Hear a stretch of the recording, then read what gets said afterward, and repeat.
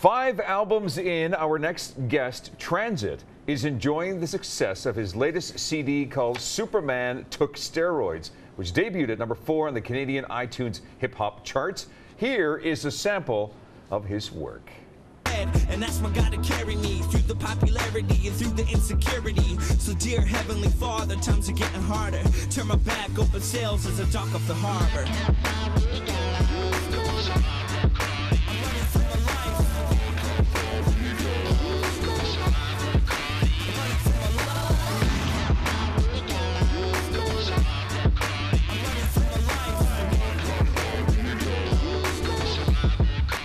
His name is Daniel Bennett, a.k.a. Transit. He's a hip-hop artist who resides here in Calgary, but it's true you originally grew up in Victoria. That I did. A place that Kate's very familiar with.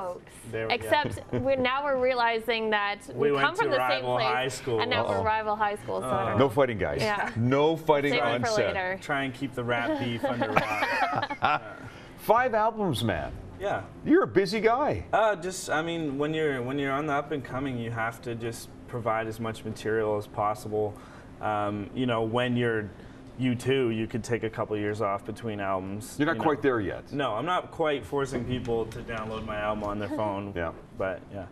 Where's the hip hop industry in Canada?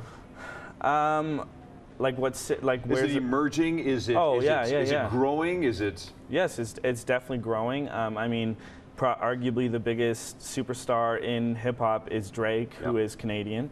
From Ontario, yeah. And then you also have guys like Shad and people like Swollen Members making a comeback. So I definitely think it's growing, and Calgary is definitely expanding.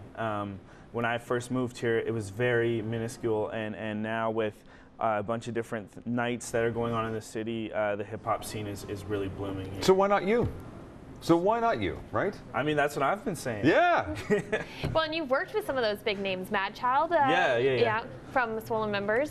You worked with him. It's cool, like when you grow up listening to someone and then you get to start working with them, and it's kind of like a weird, takes you back to when you were a 12-year-old kid wearing like quadruple XL Echo shirts, listening to them, and now you're working with them. It's quite a trip. They're also from Victoria too, eh? Oh my, look at this. A lot of hip hop coming out of Look there. at this. Again, no fighting, you two. No fighting.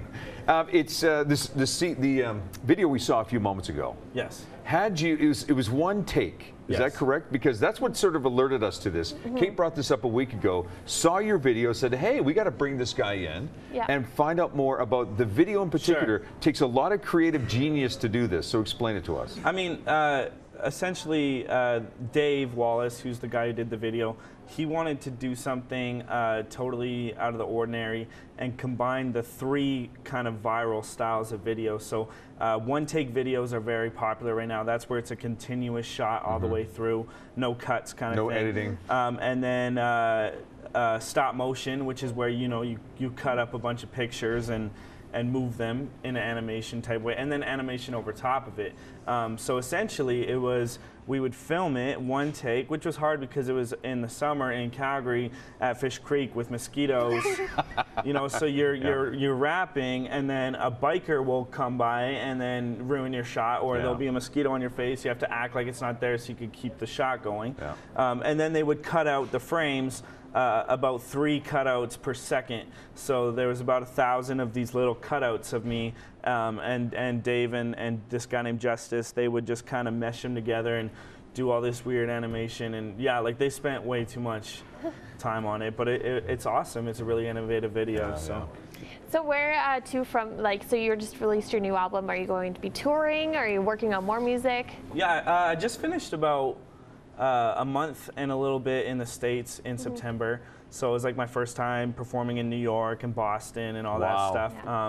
And that went really well. So now we're just kind of I'm working on a new album, and then we are showcasing at this year's South by Southwest in Texas. So we're gonna do another American tour down there, but kind of mostly right now focusing on the States and doing Canada as well. But I mean, if you can make it in the States, you can make it anywhere. So. Well, that's the thing. I mean, you're in Calgary. Some people would say, well, it's too small of a market. Totally. You need to be somewhere like a Vancouver or maybe a Toronto. You say what? I tell them to suck it.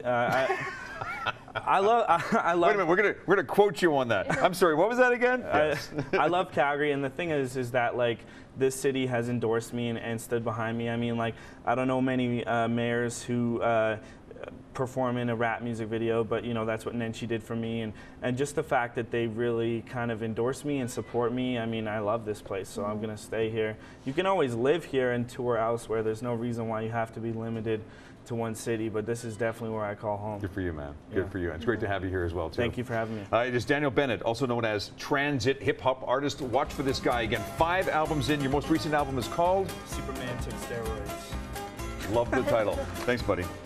Results of the Greatest Places in Canada contest are in. That's coming up. First, here's what's happening in and around Calgary. This is Trending on Shaw.